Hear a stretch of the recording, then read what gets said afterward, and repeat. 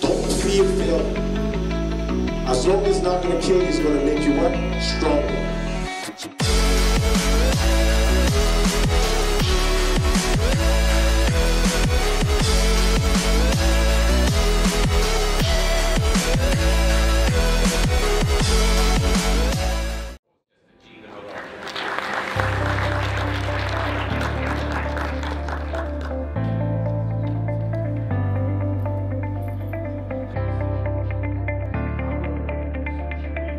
Is Africa leapfrogging to the extent that we would, everyone would have us believe? What's the potential for skipping out phases of development through technology? My opinion is it is happening. I mean, there's no other way. If we want to catch up with what's happening in the West and other country and solve some major challenges we have to leapfrog, and it's happening.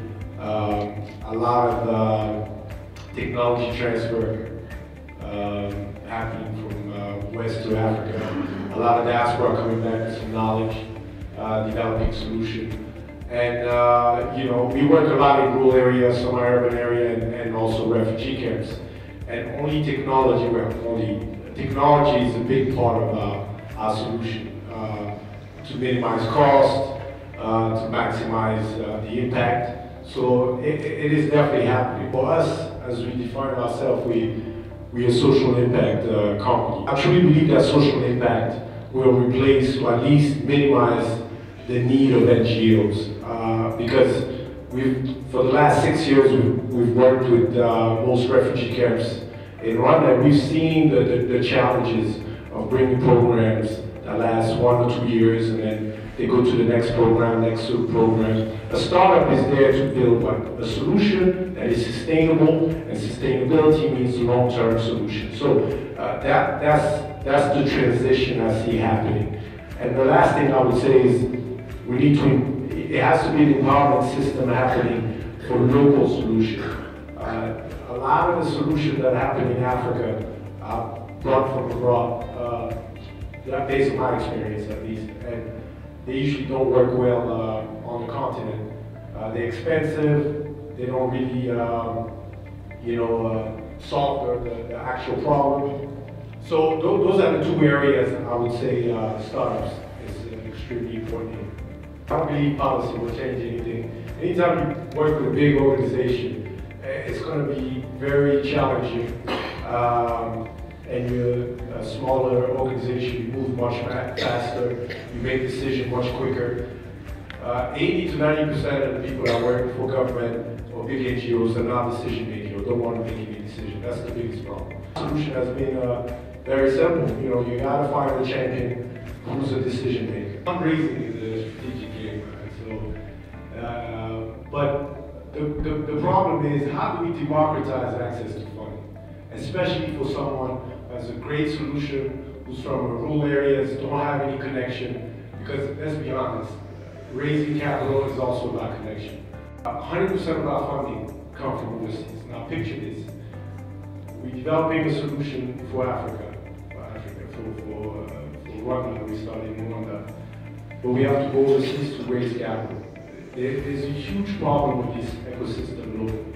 And a lot of times when we pitch outside the continent, we explain the problem which most people don't experience, so they don't really understand it or never been to Africa. So if we don't build a local ecosystem, if we don't find a way to empower and democratize access to funding, I'll give you a perfect example.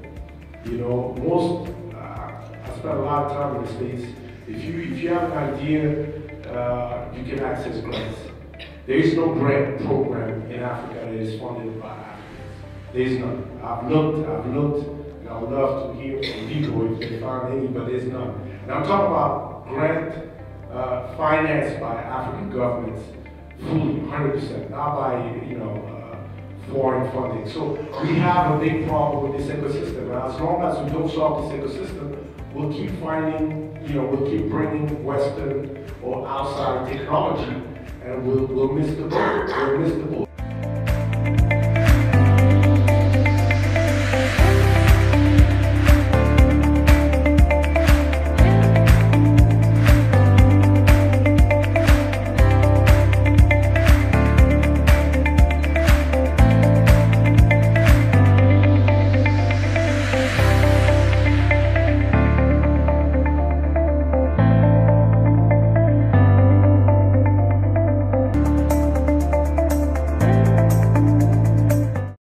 What's up, everybody?